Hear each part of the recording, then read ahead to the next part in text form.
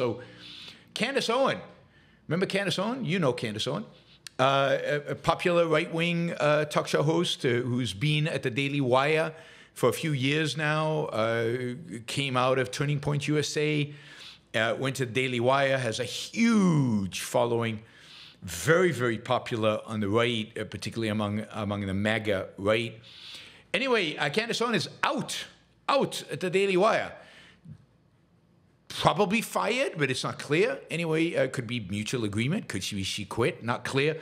Nobody's saying. Jeremy Boring, who is the CEO and co-founder with Ben Shapiro of the Daily Wire, wrote, Daily Wire and Candace Owens have ended their relationship. Couldn't see that one coming, huh?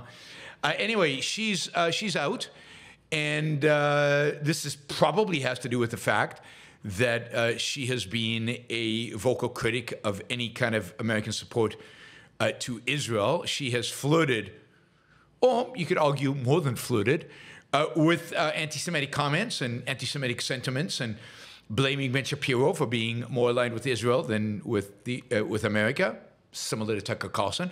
I guess they get their same talking points from, I don't know, Bannon. I'm not sure who they get their talking points from.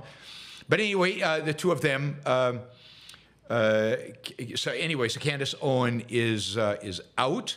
The thing that probably triggered this particular action by the Daily Wire was the fact that Nick Fuentes, known anti-Semite, well, you don't have to speculate, he just says it, known anti-Semite and general bigot and general horrible human being, praised Candace Owens for her I guess standing up to the ADL or standing up against some Jewish thing.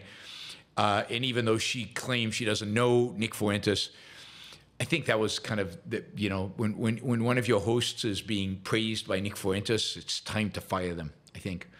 So, yeah, she's gone. Daily Wire now is Ben Shapiro, and of course we got Matt Walsh, and so it's mainly kind of very religious conservatives, reactionary conservatives, and we will see. We'll see if this has any kind of repercussions, if it has any kind of impact, greater impact on the right than what it is. But yeah, I'm hoping that this will be a demotion for Candace Owens. I hope she loses a bunch of followers. I hope she fails at whatever she does next, but that's not my expectation because I can't stand Candace Owens. I think she's horrible and has been for a long time.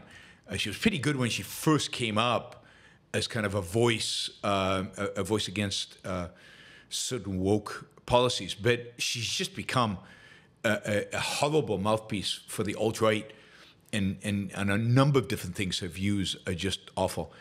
Anyway, I hope she fails. Yep, it's because I envy her, no question about that. So I hope she fails, and I also expect her to succeed. I think she's going to do phenomenally well because I think this part of the right, the alt-right, the MAGA right, the American, isolationist, whatever right, is on the rise. So her and Tucker Carlson are going to make a great team, and they might be the future of America. So, yeah, they might be the future of America. Anyway, some people think I criticize her because I envy her. She's like a gazillion times more popular than I am, and she's a lot less intelligent. So I'm